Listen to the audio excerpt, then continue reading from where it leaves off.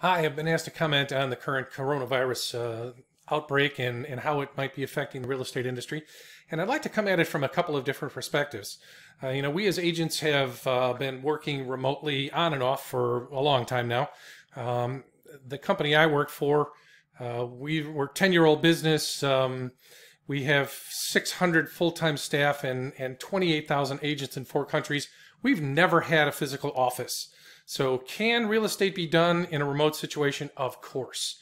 Here in the Atlanta area, our local officials have said that real estate is a professional service and can continue in these times.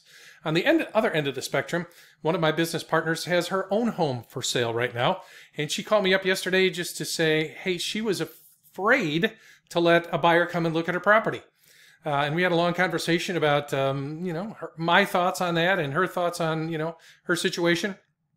Her husband has some underlying health problems, so she has, a bit more concern than I might for myself.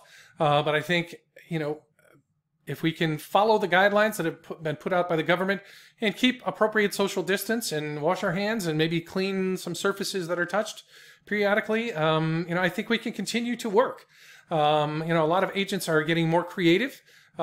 Using stuff like FaceTime and doing video walkthroughs and so forth. And that's one of the things I mentioned to her, to just do a walkthrough with the client on a FaceTime kind of video conference call, and see what they thought of the property, and if they still loved it, and they could make arrangements to come over and take appropriate precautions.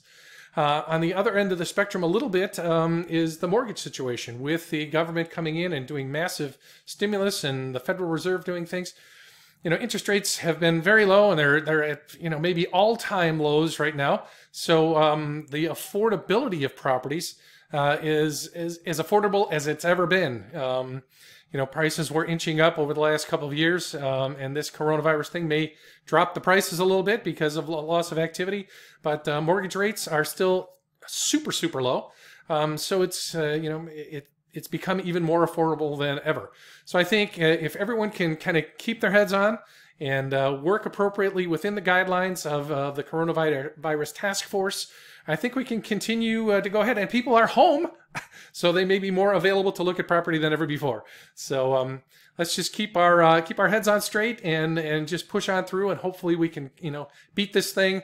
We've beat much worse than this before, and we can definitely do it again. So those are my thoughts on the real estate market in coronavirus end March in 2020. Thanks.